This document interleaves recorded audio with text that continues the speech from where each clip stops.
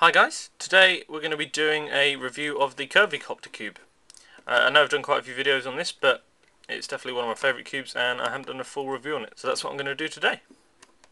As I said, it's the Curvy Copter cube. It's a variation on the normal helicopter cube. I haven't actually got one, and I think with the amount I've been using this lately, I do want to try out the normal helicopter cube.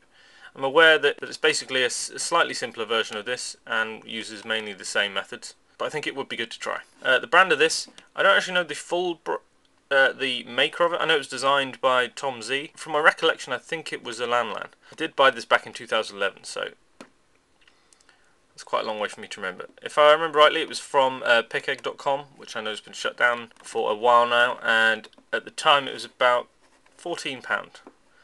And from what I've seen, it's not too far off that now still. So the reason I got it was I'd seen Red KB do a video on it, and it looked really good, and it looked really interesting, and I think that just the way it looked and the way it moved different to any other puzzle I had really attracted me to it.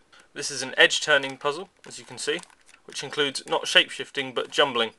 The difference is that jumbling can lock the cube.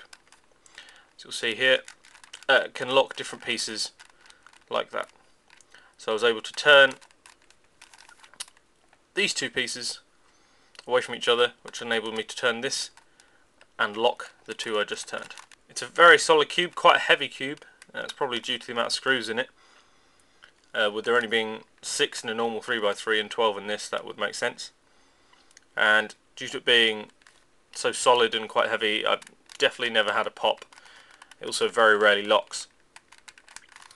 It's very smooth. I don't know if that's due to any lube on it, but I think it's very unlikely that any will be left since 2011 anyway. But it's always been a very smooth cube. It does lock a bit, but that's probably due to the pointy nature of a lot of the pieces. As you can see, this you can turn with just one finger. It does have a bit of corner cutting. As you can see there, I think this is probably the best way to show you. That's a bit over the limit, but there, it can cut that. And no overcutting whatsoever. But I wouldn't expect it on a cube like this anyway. Plus, it's not really the sort of thing that you would be speed solving. You could if you wanted to, in which case just be careful as you're going to turn a piece, make sure everything's aligned just before you make the move. I'll do a size comparison with the Diane Zanchi, and it is just taller. So it's just taller, less than a millimetre, but on the whole pretty much the same size. Not enough that you'd notice it feel any different in your hands. So the pros and cons of this cube. It's very interesting. It's a unique cube, even compared to the normal helicopter cube. There aren't any others that have this type of shape and these types of pieces. There are more complicated versions of these, like the Curvy Copter Plus, which has another layer of these.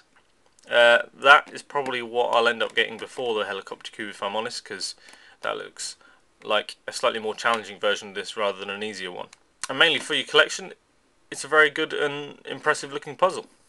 Any cons that I can think of, it's a fully new method of solving a cube, so if you're more into collecting rather than solving different cubes, then this will be quite hard to learn off by heart, and will almost definitely be difficult for beginners.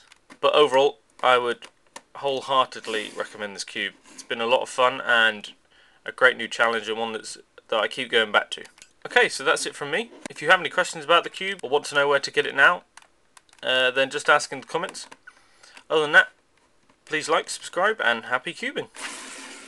It's a 3x3 shape mod. Most of you probably have seen it. It's quite old by now.